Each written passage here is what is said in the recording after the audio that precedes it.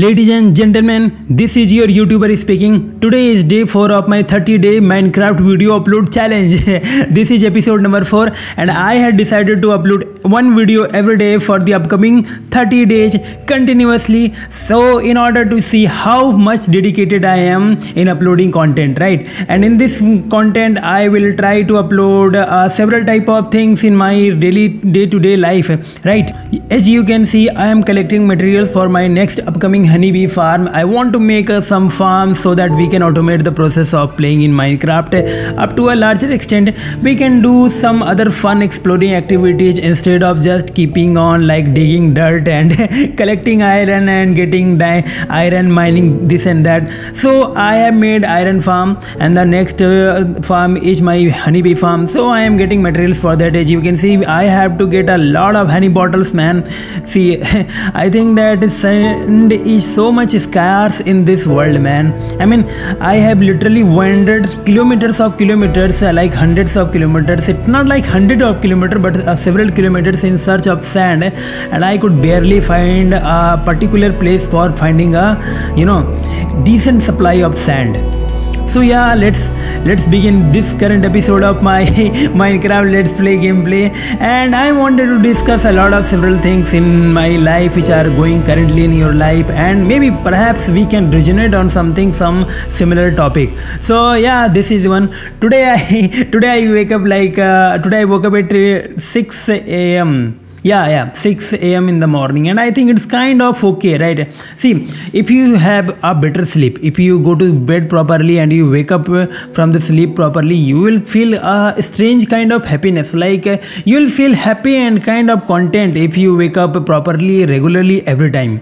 And that's what happened. Actually, yesterday in the afternoon, I realized that I have been playing with my health a lot. Like, I am not focusing upon my sleep pattern. We humans, we have a circadian rhythm, which means that we have an internal biological clock, which tells us that at particular interval of time, we need to sleep, we need to eat and all that.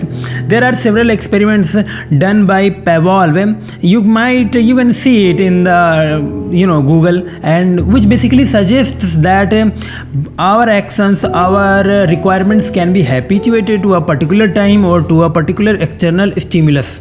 So yeah, that's it. So I woke up in the morning and I used to do my usual stuff. And recently I have been watching that I am getting so many insects in my room, man. Like there are so many insects. There is one hornet, one gecko. you might call that 2-3 cockroaches.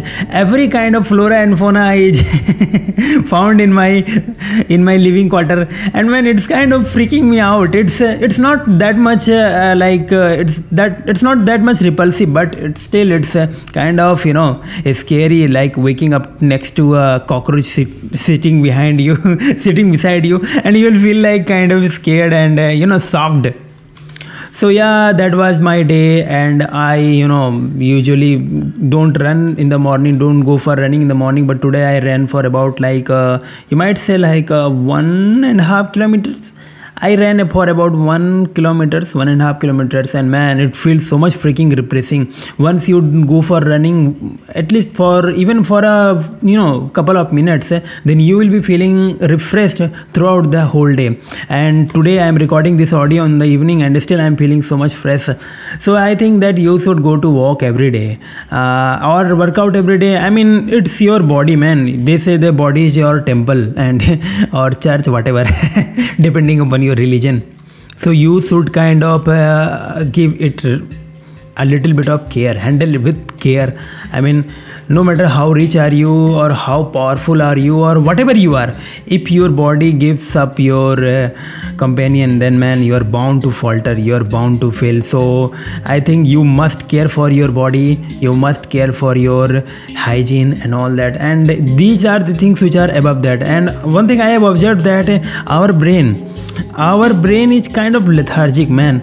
Our body wants rest and our mind wants like dopamine and just relaxation and pleasure and all that. But these kind of paths don't always make you succeed in your life, and success is kind of important. I mean, look at you, just look at you, you will be judged by your value, your whatever you bring in onto the table in the society. So I think that success is kind of important, and don't bother that I don't care what other people say, what other people are going to do to me, I don't care, it's my life, my choice. Yeah, it's your life, it's your choice, and I think that it's 100% correct, there is no denying to it. But do you think that your life is bound to be pathetic? I mean, suppose you are not taking care of your health, you are not focusing on your health or hygiene, and you are getting obese day by day. So do you think that the notion that my life, my rule, or my choice is that kind of okay to implement here?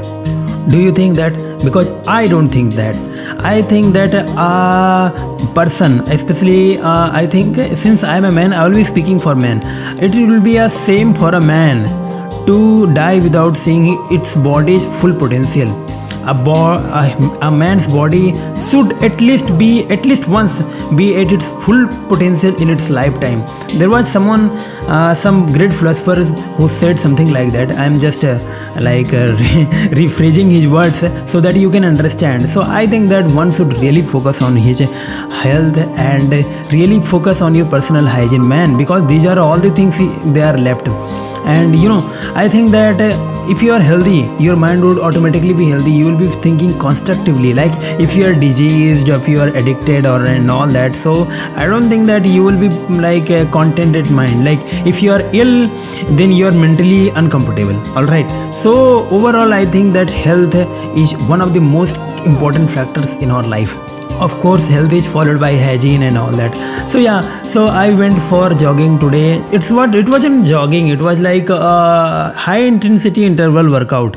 It was HIIT. So I am feeling kind of fresh, kind of nice. But although I am so much starving, man, I am starving like hell. I am so much hungry that I will even eat anything. No, it's not like that. By the way, do you think that one should follow a vegetarian path or non-vegetarian path for the planet? Like, I mean, I know that it's your personal choice that you should be eating veg or non-veg. It's your own opinion. I am certain of that.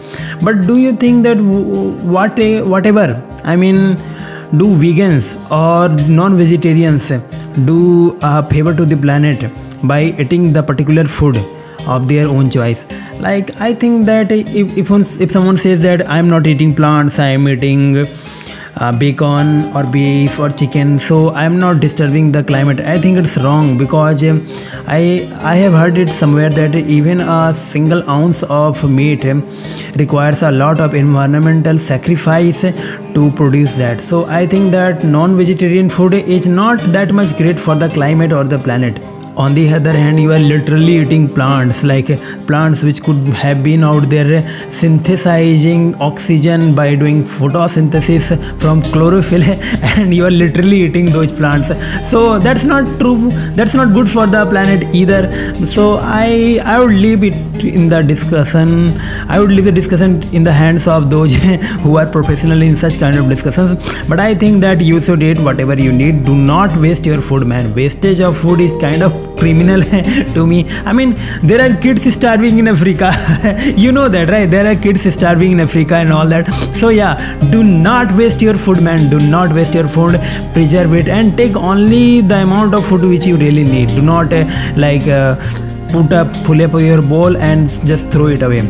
Man, you don't know the food which has come to your bowl or your plate has traveled a long distance to come to your plate, man. Somewhere the rice was grown, somewhere the spices were grown, somewhere the cow was grown. Oh my god, I just cannot elaborate it so much nicely, but you can think it, right? So yeah, always respect the food which you have got. I mean, these are the literal gods of your day-to-day life. The God, I think, which I see and which is the most practical of all is the sun, is water, is air, is earth, and I think that preserving them is the best form of worship you can do to the gods. So I mean, you haven't seen Jesus Christ, you haven't seen Allah, you haven't seen like Hindu gods and all that. I don't think that you have seen that, but I think that you have drank water, you have breathed in the oxygen, you have got benefits from sun. I mean, sun is the ultimate source of all energy. So for me, the most practical form of God is the sun, the water, the earth, and your parents. So of course your parents brought you in this world, so you should be kind of grateful and thankful to them. These are just Indian thoughts and all that. if you can just portray it, if you can just picturize it in your mind, I think that you can understand what I'm trying to tell you. So respect the things which are beneficial to your life, respect the planet, and it doesn't take too much effort to do that. Like nobody is asking you to clean the whole freaking ocean, right? You just have to keep on like focusing on your stuffs and all that, and just take care of the environment side by side. So yeah, I think that we have reached the 10-minute mark. 10-minute mark is reached by me, and I just wanted to share a small glimpse of my life, how I woke up and I went for a quick sprint, and I came back refreshed. I took a bath and all that, as business as usual. I just wanted to upload content and just wanted to preach a few words or two. So yeah, thanks for tuning in and thanks for watching my videos. I am currently getting some stuff for my honeybee farm, so I will update you in the next lecture. So yeah, thank you and bye, see you.